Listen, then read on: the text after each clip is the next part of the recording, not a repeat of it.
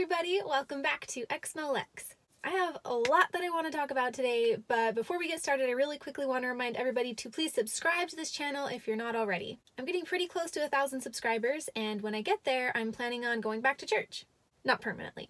I'm planning on attending church for the first time in almost a year to just listen, observe, go to the sacrament meeting, listen to a lesson, and interact with some members and see what they think of ex-Mormons. You're not going to want to miss that, so please hit the subscribe button. Today we are going to talk about something I find both fascinating and terrifying, and that is the role that LDS prophets play in the lives of the members of their church. Do you think that Mormons trust the prophet too much? I am in a Mormon group on Facebook, and there I made a poll about what the members think about the prophet. And before you ask, I checked the rules. It's not against the rules of the group for me to be there. It's not against the rules for me to make the poll, and it's not against the rules for me to share the results. I checked the rules because I wanted to make sure I wasn't going to upset anybody. And by the way, when I read the rules, one of them is literally that as a person going into the group that is maybe a questioning Mormon, an ex-Mormon, a non-Mormon, whatever, you're not allowed to enter the group and tell the Mormons that they're wrong, which I found kind of hilarious. Actually, it made this poll, and it was up for not even 24 hours. A lot of people had commented and a lot of people had voted on it. And I get an admin comment that says, this poll isn't very good content because it's making people question the prophet in a hypothetical situation. Please try to post more uplifting content next time. And then he blocked comments on my post. And I was surprised because my poll, I didn't feel like it was worded in a way that was harmful, but it did make people think. And I guess that's not uplifting to make people think. So anyways, so although he did block comments on my poll after maybe 15 hours, it didn't stop people from being able to vote in the poll. My poll was this: would you do what the prophet says no matter what it was, even if it was the craziest thing imaginable? And their options were yes, no, and not sure. I wanted to keep it simple. The vast majority of Mormons in this group answered that yes, they would follow the prophet and do what he said no matter what. The final count on the poll before I finished writing the outline for this video was about 78% yes, 10% no, and 12% unsure. At least 78% of those Mormons would do anything the prophet told them to do, no matter how crazy it sounds. It's kind of scary when you think about it. As a Mormon, I think I can honestly say that I probably also would have answered yes to this poll, but when it came down to it, I would not have done anything. But I would have tried to be as loyal as I could because I believed that the prophet would never lead me astray and that he was speaking for God. So let's learn a little bit more about what Mormons think of their prophet. We obviously know they revere him. When I was still a member, I read this lovely little gem of an address given by Ezra Taft Benson at BYU in 1980. This was before Benson was made a prophet. It was when he was just in the Quorum of the 12. And once upon a time, this was actually one of my favorite talks. I'm going to link everything I talk about in the description, and I highly recommend that you go check it out when you get time because it is very interesting. And especially if you're a Mormon watching this video, I know you guys watch, I see your comments. Go check out the links and read all of this for yourself because it is extremely interesting no matter what side of the fence you're on. So basically, this talk is meant to address all the ways in which the prophet is the best, everything he says is true, and how important it is to follow him. It's called 14 Fundamentals in Following the Prophet. Lots of alliteration here. First, the prophet is the only man who speaks for the Lord in everything. So basically, it doesn't matter what anyone else says, what the prophet says goes, because he's the only one who is speaking for God in everything. Second, the living prophet is more vital to us than the standard works. I'd like to share an account recited by Ezra Taft Benson in this portion of his talk, and when you have time, I strongly recommend you go read the whole thing in its entirety because it is fascinating. Brother Joseph turned to Brother Brigham and said, "Brother Brigham, I want you to go to the podium and tell us your views with regard to the living oracles and the written word of God." Brother Brigham took the stand, and he took the Bible and laid it down. He took the Book of Mormon and laid it down. And he took the Book of Doctrine and Covenants and laid it down before him, and he said, "There is the written word of God to us concerning the work of God from the beginning of the world almost to our day. And now," said he, "when compared to the living oracles, those books are nothing to me. Those books do not convey the word of God direct to us now, as do the words of a prophet or a man bearing the holy priesthood in our day and generation. I would rather have the living oracles than all the writing in the books." That was the counsel he pursued. When he was through, Brother Joseph said to the congregation, Brother Brigham has told you the word of the Lord, and he has told you the truth. So for Mormons, when it comes down to it, it doesn't matter if Jesus Christ himself said it in the scriptures, because the living prophet is more important to them. They believe that the prophet literally speaks for God in everything, so it doesn't matter if it contradicts the Bible, the Book of Mormon, or the Doctrine and Covenants. It's all good, because the prophet is number one now.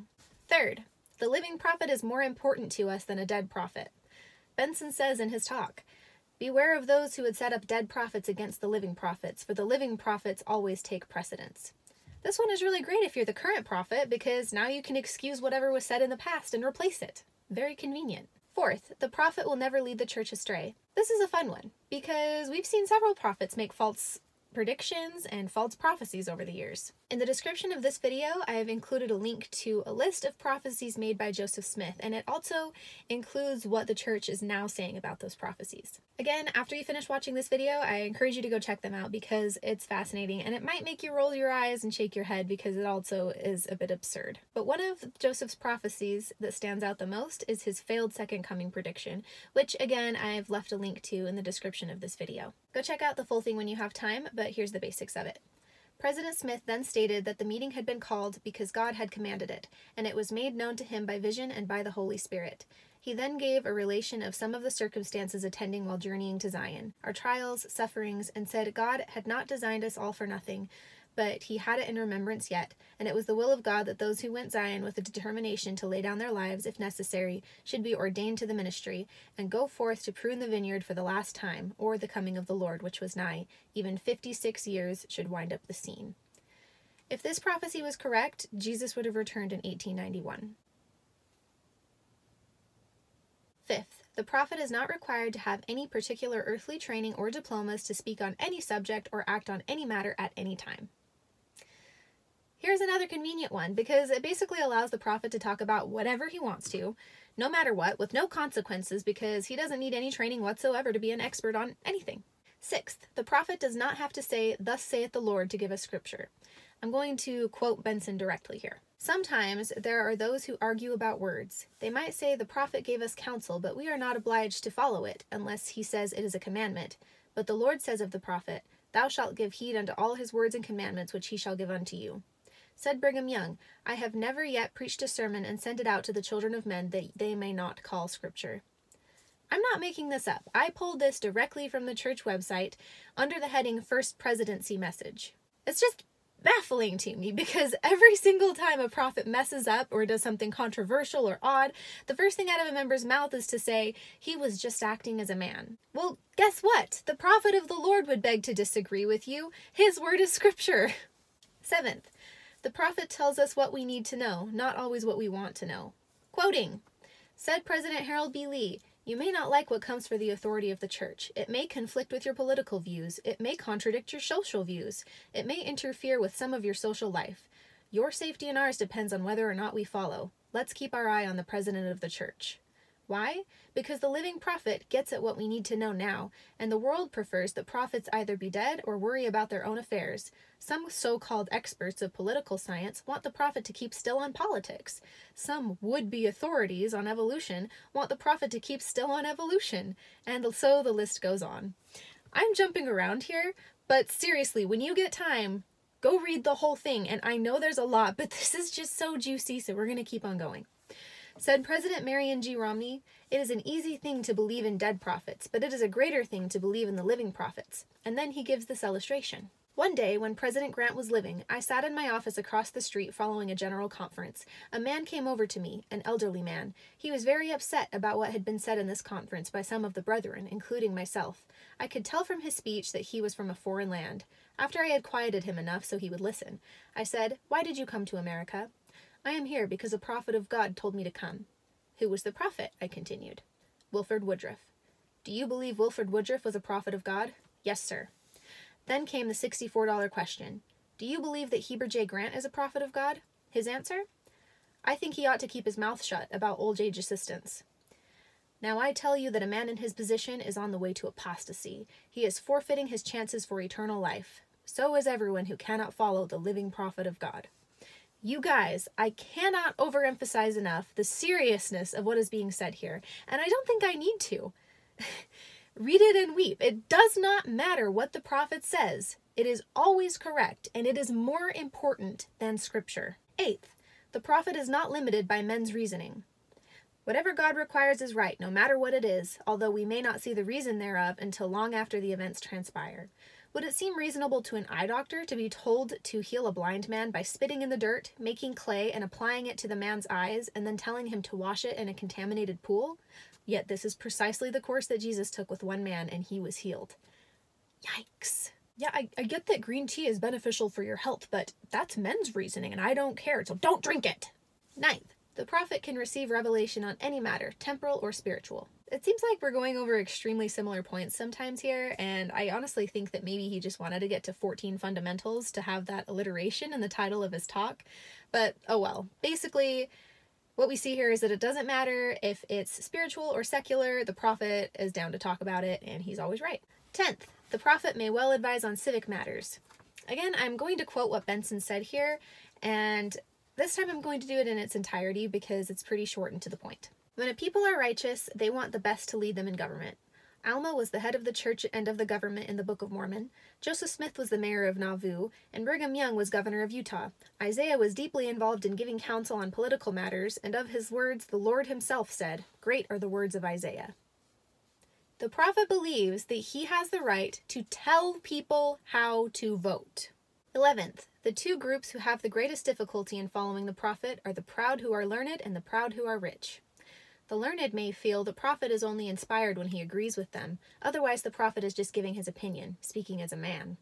The rich may feel they have no need to take counsel of a lowly prophet. Interesting, because modern prophets are historically both rich and well-educated. But this is excellent ammunition to use against people who have studied and who have earned degrees in various fields. These people who are able to advise in scientific, political, and societal matters. But if what they've learned contradicts what the prophet says about it, then we can just cite this point and move on. 12th, the prophet will not necessarily be popular with the world or the worldly. Ain't that the truth? He says in part, as we come closer to the Lord's second coming, you can expect that the people of the world will become more wicked, and the prophet will be less popular with them. There you have it, guys. It's because of our wickedness, not because of the prophet. 13th, the prophet and his counselors make up the first presidency, the highest quorum in the church. This one seems like super self-explanatory, but again, I guess we're just trying to get to 14. 14th, the prophet and the presidency, the living prophet and the first presidency. Follow them and be blessed, reject them and suffer. That almost sounds like a direct threat. Personal anecdote coming. For the past year, I have rejected the prophet and the first presidency, and yet I'm not suffering. I actually plan to do a full video on this soon when I actually reach 1 year of being out of the church, just to reflect on the past year and how it's been for me and what has changed. But to be honest, this has been one of the best years of my life. I can already hear the Mormons like, but it's just temporary, it's not true joy, you're gonna suffer in the afterlife. Okay. So yes, according to this, Mormons should be absolutely 100% loyal to what the prophet tells them to do. He will never lead them astray. His words are scripture, more important than actual scriptures, and he can advise them on any matter, including on how to vote. The most ironic thing about this whole talk is that a Mormon could read it and then note that it was written in 1980, and then they could cite point number 3 and say, well, according to point number 3, a living prophet's word is more important than a dead prophet's word. So we don't necessarily believe everything that President Benson said in that talk anymore. And just like that, it wouldn't matter. None of this would matter to them. It is dangerous for people to follow anyone that blindly. And again, in this poll of a Mormon group, 78% said that they would do anything the prophet asked, no matter how crazy it sounded. Now, some of the comments on that poll sounded hopeful, like my favorite one that said, no, I would use my brain. Good on you. Then there were more, many comments that said something along the lines of, oh, I would pray about it for my own revelation first, but then yes, I would do what he said. That is still dangerous. Then there were many, many comments like this one. Yes, unquestionably. I would do what the prophet said, no matter what, unquestionably. I'm reminded of Heaven's Gate cult, who followed their leader to a mass suicide. They believed he was a prophet, and they followed him unquestionably too. That'll be it for today, you guys. I'm sorry if I was a little bit snarkier than I normally am in this video. I just find this whole thing kind of shocking, and I've been dealing with it with a bit of sarcasm. I want to emphasize again to check out the links in the description. I've got links to the address given by Ezra Taft Benson, I've got the list of prophecies given by Joseph Smith, and I've got that specific prophecy of the second coming that did not happen. And I've also got a short but very poignant clip about the Heaven's Gate cult that you should really check out. And again, please remember to subscribe. If you thought that this was interesting, please like, comment, and share it. And if you hated it, slam that dislike button. If you guys want to see more of my content and have the opportunity to contribute to one of my future videos, follow me on Twitter and Instagram at Exmo_Lex. Think for yourself, be skeptical, do your research, and whatever you do, don't drink the Kool-Aid. I'll see you guys next time.